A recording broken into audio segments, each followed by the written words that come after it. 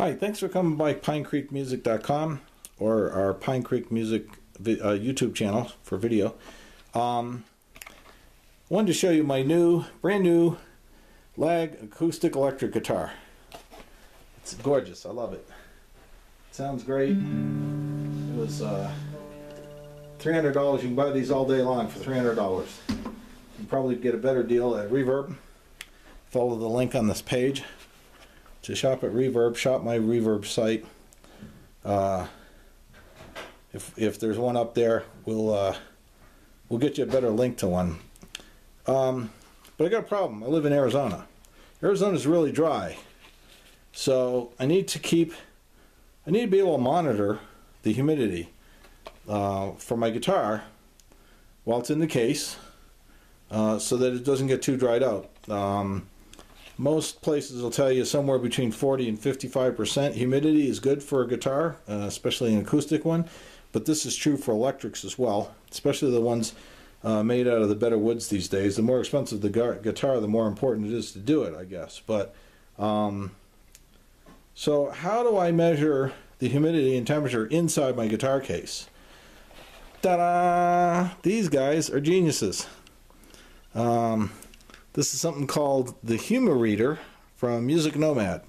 We're not selling these, but I will have a link on this page at the bottom that'll take you to Reverb and probably help you find the absolute best price on this.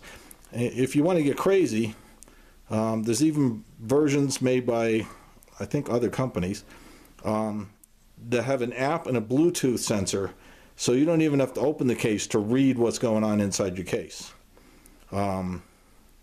So on the back, to open this, you just push in. There's a little, it's perforated. Just push that in. You don't have to get out scissors and knives and cut yourself trying to get it open, which is nice.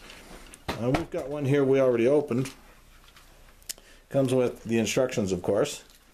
And what's in there is a little holster and the unit. You can take the holster, you can put it someplace inside your guitar that's not going to hit some part of the guitar. I don't know if you could see that. Yeah, I guess you could. And slide this into it, and it's out of the way. Or you can do what I'm going to do in a moment, and that's put it right in the sound hole. If it's an acoustic guitar, you can do that. If it's electric, you'll want to put it up in the case someplace. It's got 3M sticky tape. It's not going to go anyplace.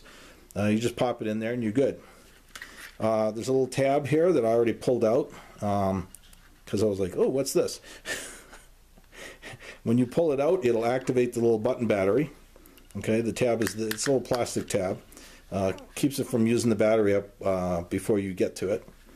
And you turn it on with the just by activating the battery. It's got Fahrenheit and Celsius readings.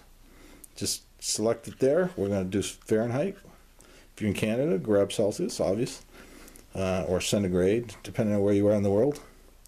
And it has a min-max button. So right now, 31% humidity, 78 degrees. We're in Arizona. It's November, but we're in Arizona. And then there's a min-max button. So I press max at 35% at 78 degrees.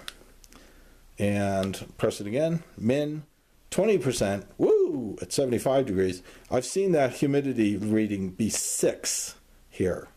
That's a guitar killer. You don't want to do that. And it goes back to normal all by itself.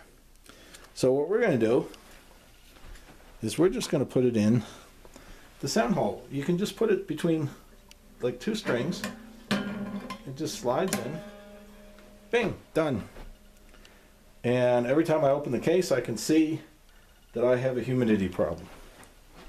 So the next thing that I'm going to do is I'm going to see what can I do about the humidity problems. So I'm going to do a search on reverb.com for humidifiers, and maybe they even make a humidifier that goes in the case. We'll see what happens. And to get it out, obviously not a big deal. Just spread the string slightly and it slides right out. So pretty cool. Glad we got it. Shows me that I have a definite issue here. I've got another one for one of my other guitars, and but clearly I have a problem that I need to solve. I can't humidify the entire house, it's too big. but I can humidify the guitar case. So we'll look into that. But these are cool. If you live someplace, you live in Florida or someplace, you just want to keep an eye on it, couldn't go better than that. Thanks for visiting us, pinecreekmusic.com. Don't forget, 10% of all our sales go to the VH1 Save the Music Foundation to get music back in schools. Thanks for coming by.